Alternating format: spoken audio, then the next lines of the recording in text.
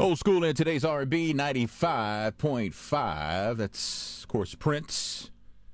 Song inspired by his relationship with Susan Moonsey, who was one of the members of Vanity Six. So with that means he had 2 of the 3 members of Vanity Six. He never got around to the white girl, as far as I know.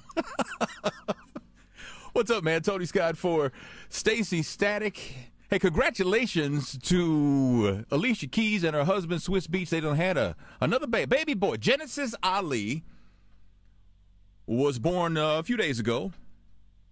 Joins his older brother, Egypt. And, of course, Swizz Beatz has 3 other kids, right? He's got a 13-year-old, a 7-year-old, and his daughter, Nicole, who's only 5 years old. So there you go. Genesis Ali Beatz is the baby's name. Born healthy, happy, and born butt naked. Yeah, man. Coming up, man, let me tell you what I got here. I got Luther Vandross. I got Whitney Houston. I got the Isley Brothers coming up at 11 o'clock. I'm just saying, man, we rolling the jams today, man. We won't stop. Can't stop, won't stop, right? Thanks for making the big and right switch to old school and today's R&B 95.5.